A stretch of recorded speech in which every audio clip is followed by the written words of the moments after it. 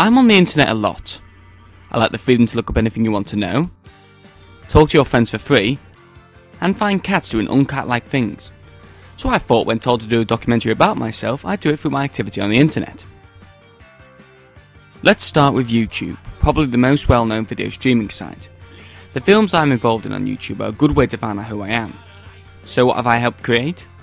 A film in which my friend Tom stabs someone, a film where my friend Terry sings a crude song that I wrote, and one where my best friend dances around like a knob. Sorry, Jake. But that's not real information about me, is it? My Facebook page.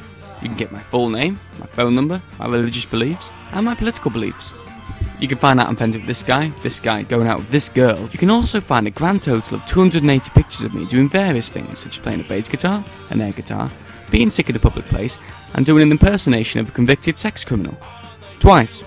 That's quite a lot about me you can figure out. I'm sure a lot of people out there will have similar info and pictures on their Facebook. Well, I suppose it's alright having all this information on Facebook, as long as nobody weird is looking at it. Right?